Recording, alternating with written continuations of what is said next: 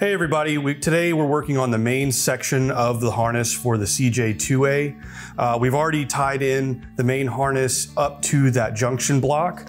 So what we've got here is we've got our dimmer switch. As you can see here, there are 4 wires coming off this harness that attach. We've got 2 of them that are going to go to the high beam terminal. That's going to be your red wire right here. And then you've got this blue with no tracer. That's leading back to the high beam indicator light that's located on the dash.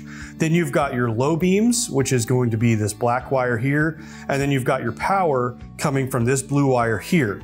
So again, we'll go over it again. Our high beam at power and the high beam indicator on one stud. And then we've got our low beam on the other stud. And then we've got our power wire coming in on the top.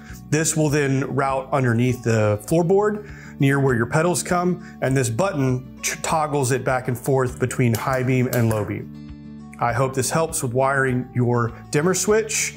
Thanks for watching.